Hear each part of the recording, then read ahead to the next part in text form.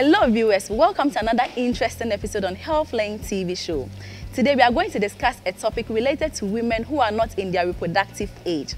Ideally, women are not supposed to see blood during their menopausal period, but as to why certain group of women do can only be explained by our guest for today. Welcome to HealthLink TV show with me Stella, your host and your midwife. This show is proudly sponsored by Milo, MNC Global, Nido, Prince Syrup, Lifebuoy and Vaseline. Milo says breakfast is the most important meal of the day. If you skip breakfast, your body will run out of glycogen by the middle of the morning, which means reduced energy burst. When this happens, your body is like a car that runs out of gas. So that is the reason why you need to breakfast your day every day. Milo gives you the nourishment of malt, milk and cocoa, and the delicious taste of Milo to help you breakfast your day. Milo contains micronutrients that helps with energy release, normal muscle function, and maintenance of normal bones during child's physical activities. Breakfast your day with Milo to help give your child the right start for the day. With Milo, every child can be an MVP. With Milo, every child is a champion. Milo, the energy food drink of future champions. In this COVID era, Lifebuoy has made hand washing moments happier moments for many families. With the introduction of Lifebuoy liquid hand wash, you now have a friend that can help you wash germs off your hand.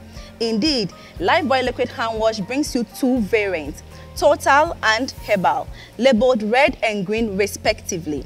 Its active silver ingredient gives you superior protection against all germs and yet gentle on all skins. Lifebuoy liquid hand wash is super for all hand washing moments. Choose Lifebuoy for 10 times germs protection. Available in all markets, supermarkets, pharmacies, and the neighborhood shop near you. Let's go for a breather. When we come back, we'll start our discussion on postmenopausal bleeding.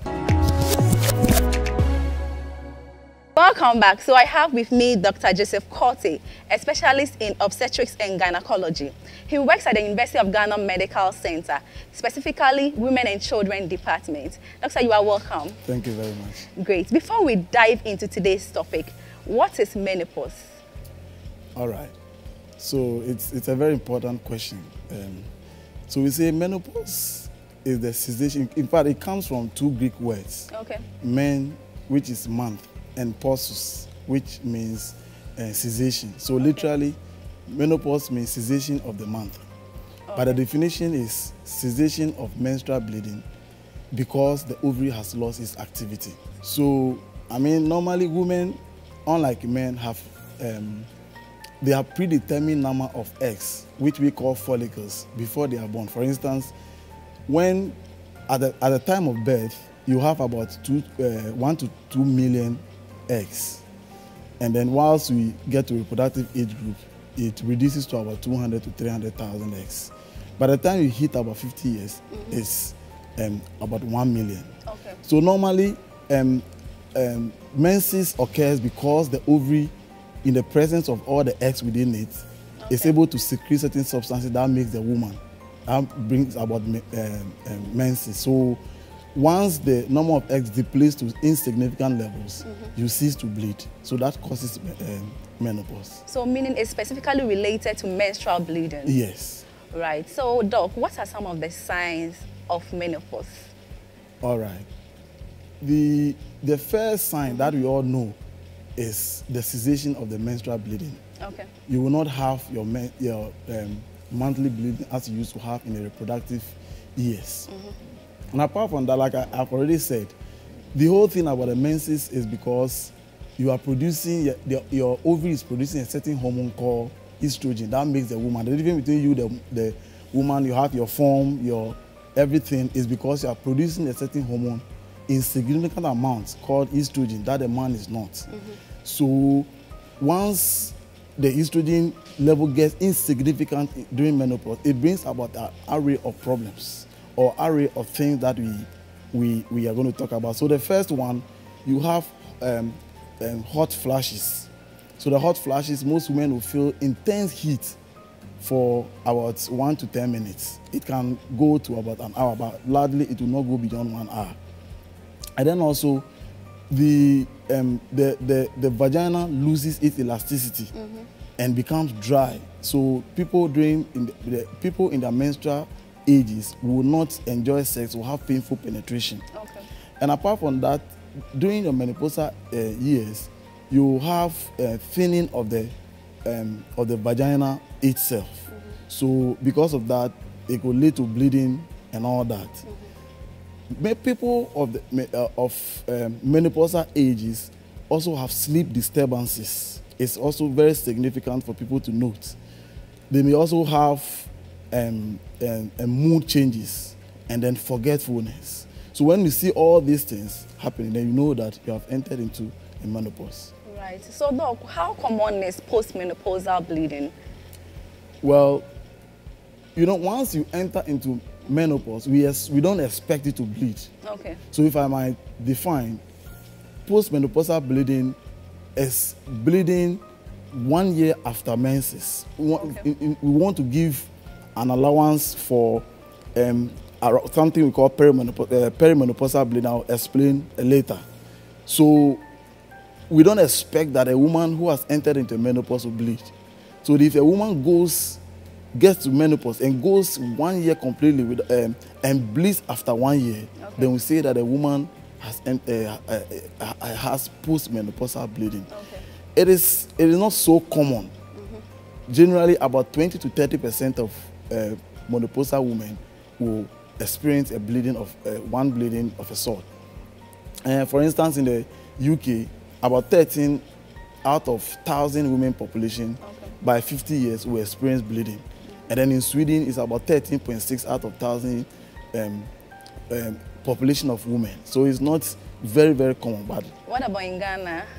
Well, we don't have statistics. Okay. We don't have. It's very difficult to come by such statistics in our book. So we don't have such figures. Okay. Doc, I believe someone may be asking the menopausal age. What is the menopausal age range? Well, so in Ghana, the average age of menopause is about 48 years. Okay. Even though some may enter into an early menopause before 48, some may go a little bit beyond 48 years. Okay. But averagely in Ghana, women enter into menopause by 48 years. All right, Doc. So what contributes to the early menopause? Menopause itself is divided into natural menopause and surgical menopause. So what I explained initially was how menopause occurs naturally. So naturally, your eggs, which we call follicles, will deplete naturally and then enter into menopause. But we have one called surgical menopause. So there are times that we go into theater for certain procedures.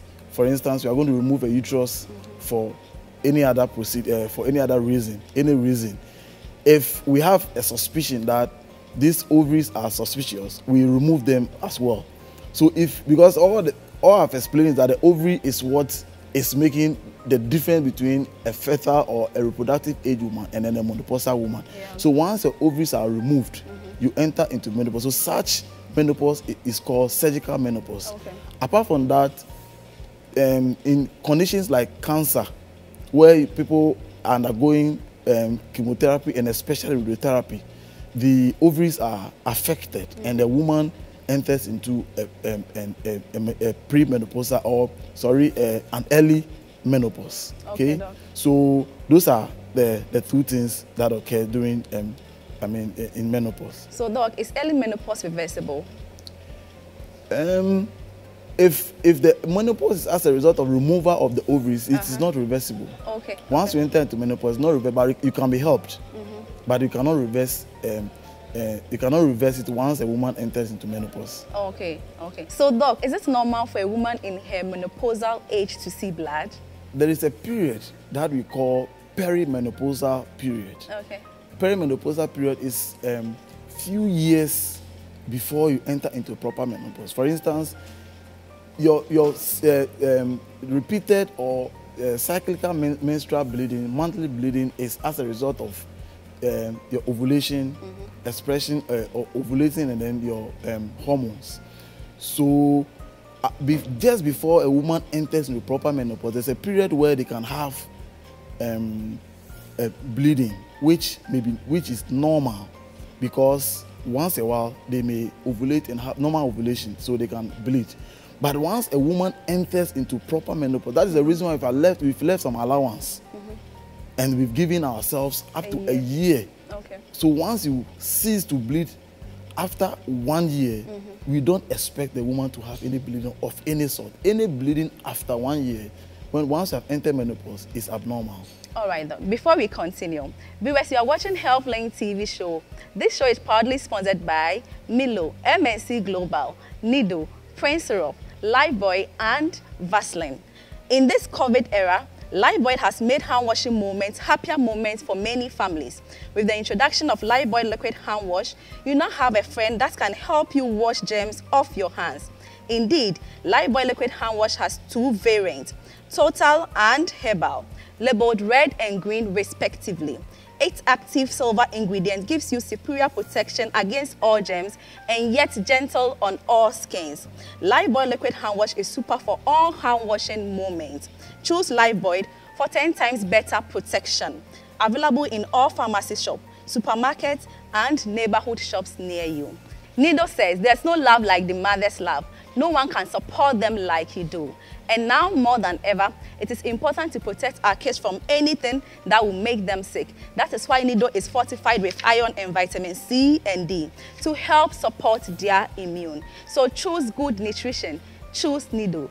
Nido, your love, their future. So Doc, what causes postmenopausal bleeding? First of all, I want every woman to understand that postmenopausal bleeding is abnormal. Okay. You know, sometimes the postmenopausal women or people who have entered into their menopausal ages think that they see a little blood and then they think that, oh, this is little, so it's nothing. This is the take-home message. Every woman that has entered into menopause, you are not supposed to bleed. The significance of the problem is not the amount of bleeding. Okay. It could be small, it could be a lot. Whether small or profuse is significant. Okay. There are many causes of postmenopausal bleeding. But it is said that postmenopausal bleeding is a cancer until proven otherwise. Because as we health professionals, we want to always rule out and identify, find out if the woman has a sinister cause like cancer before any other thing come to play. So for instance, the commonest cause is the thickening of the womb, the lining of the womb. The lining of the womb is called endometrium. So a woman in its menopausal age may have increasing in the thickness of the lining. That will lead to some bleeding of the sort. Apart from that, women who are, when they enter into menopause and they're having all those issues that I've spoken about, we tend to help them by giving them estrogen, because like I said, the problem is the estrogen. So once you give them estrogen, a lot of their problems are solved. A woman who is on hormonal replacement therapy, like estrogen, may experience some bleeding. Okay. Apart from that, all the cancers, so vaginal cancer, vulvar cancer, endometrial cancer, cervical cancer, will all lead to endometrial postmenopausal bleeding. Okay. I said earlier that women who have entered into a menopausal age may have or will have thinning of their vagina. We call it vaginal atrophy. The vagina is so thin, sometimes it's so thin that it leads to bleeding. Okay.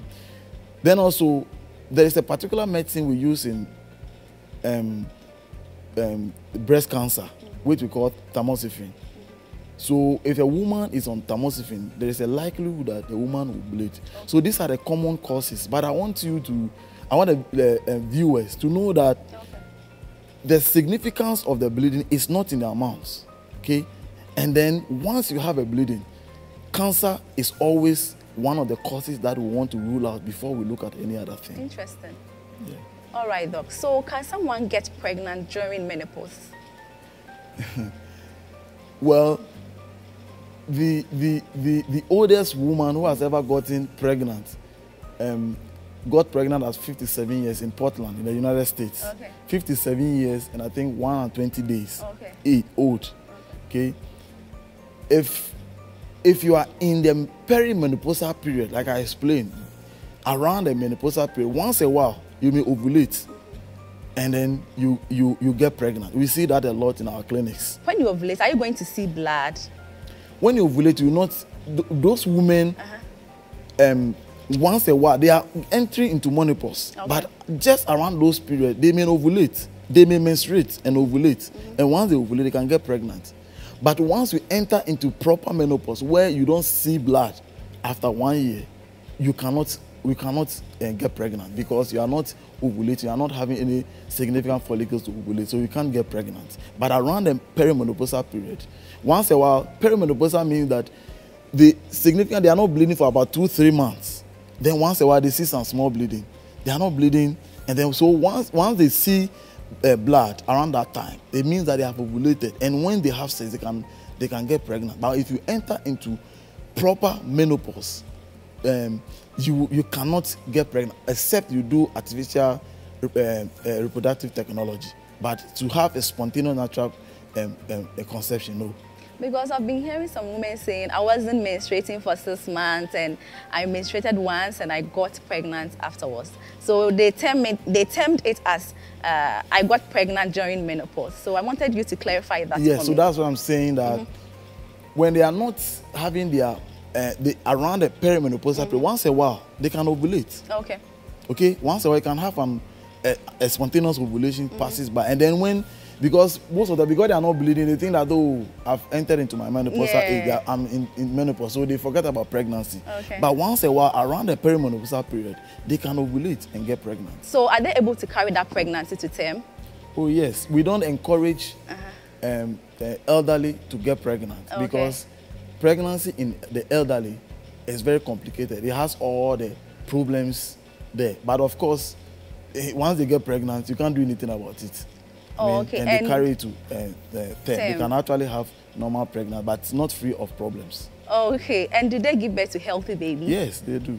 All right, though. Before we continue, viewers, you are watching HealthLink TV show.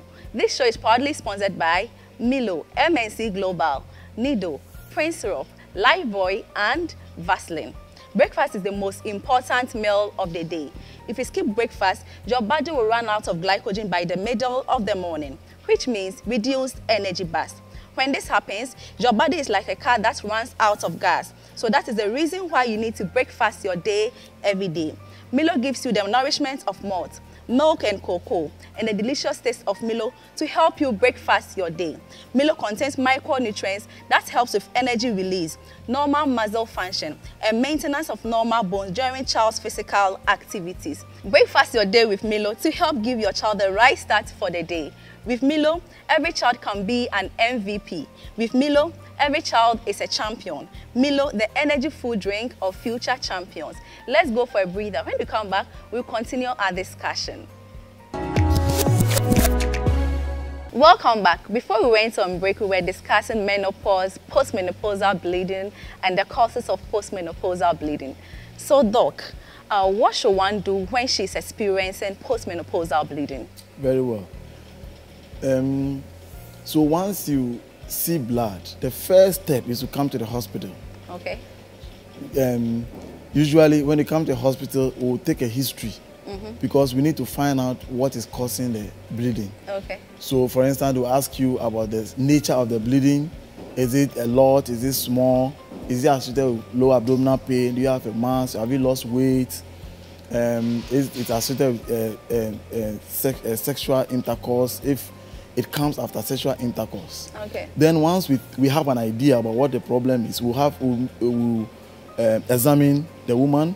Okay. We'll do a thorough examination. We'll come to abdomen, do a pelvic exams to see if there are masses. Typically, we'll use a plastic or speculum into the vagina so that we'll look at the cervix and see if there are problems on the cervix. If there are suspicious areas, we may take a biopsy or we'll do another test called colposcopy. But usually, it is not uncommon to see a doctor taking a biopsy because something taking a tissue from the endometrium, because I said it's one of the commonest causes of endometrium is where the womb, the lining of the womb. Oh, okay, okay. So we take a tissue from the lining of the womb to take it to the lab and to find out if everything is fine with you. Okay. So the management will depend on what we find. Okay. So for instance, if it is an endometrial cancer, then there are other things you do, take it to theater, and then the womb will be removed, and afterwards there's follow-up treatments. Right. If it's a cervical cancer, it will depend on the stage of the cancer. So if it's an early stage, but if you are in the menopause, most likely we'll remove your uterus and all that. Okay. If it is as a result of the woman bleeding because the lining of the vagina is so thin, normally we give them estrogen cream. What is estrogen? It's a hormone, like I said, that is produced from the ovary. Right. So once the ovary has lost its function, you are not producing enough estrogen, and that can lead to massively thinning of the vaginal lining. Okay. That can lead to bleeding. So if that is the cause of the bleeding, we manage with estrogen cream. We have a cream that is it's an external estrogen that we apply into the vagina to solve the problem. So a woman, like I said, do not think that the bleeding is so small, so it is okay. So please, I want to drum home this message again, that no matter the amount of the bleeding, so far as you have entered into menopause, is significant. It's not advisable to stay at home. No, at all. Quickly go and see your gynae for investigation to be done. All right, Doc. What advice do you have for our women in their menopausal age? Okay, so first of all, I've spoken a lot about the significance of the bleeding. That when you are bleeding, first go to the hospital. Then also, in this part of our world, it is not common to see people coming to the hospital just for checkup. But I want to entreat and encourage every woman who has entered into a menopause that there are yearly things we do during your menopausal age.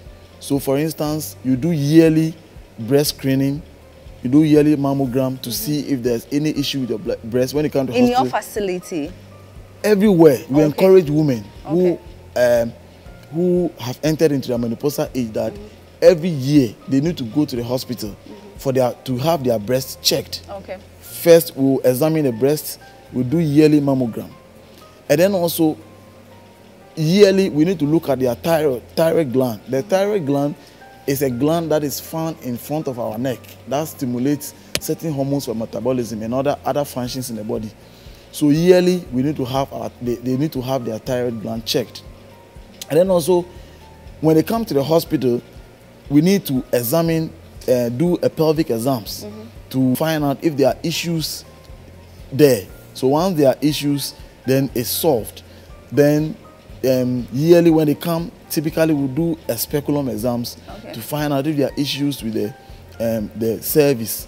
And then we encourage them. Before you continue, you said speculum exam. I believe a lot of people don't understand. So. Yes, I've explained that it's a plastic that we use in the vagina to open up so we can look at examine the vagina and then the cervix. Right. So the yearly checkup includes the speculum exams to look at the cervix. And if they are, like I said, if they are suspicious area, we take a biopsy and take it to the lab. We take a tissue, a biopsy, we are taking a tissue from the cervix to the lab so that an examination of the tissue will tell us whether the suspicious areas we need to act or is just fine. All right, Doc. Thank you so much for your time. Welcome. I need to have another interview session with you again, Doc. Okay. Great. All right, viewers. So soon we've come to the end of the episode. If you have any question on postmenopausal bleeding, kindly drop it on the number showing you right on your screens. Join me same time next week for another interesting episode on HealthLink TV show. HealthLink, everything on health.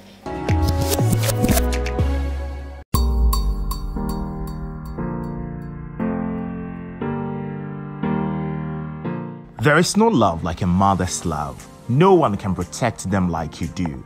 And now more than ever, it is important to protect our kids from anything that could make them sick. That is why Nido is fortified with iron and vitamin C and D to help support your immune. So choose good nutrition. Choose Nido. Nido, your love, their future. Breakfast is the most important meal of the day. If you skip breakfast, your body will run out of glycogen by the middle of the morning, which means reduced energy burst, When this happens, your body is like a car that runs out of gas. So that is the reason you need to breakfast your day every day. Milo gives you the nourishment of malts, milk and cocoa, and the delicious taste of Milo to help you breakfast your day. Milo contains micronutrients that helps with energy release, normal muscle function, and maintenance of normal bones during a child's physical activities. Breakfast your day with Milo to help give your child the right start for the day. With Milo, every child can be an MVP. With Milo, every child is a champion. Milo, the energy food drink of future champions.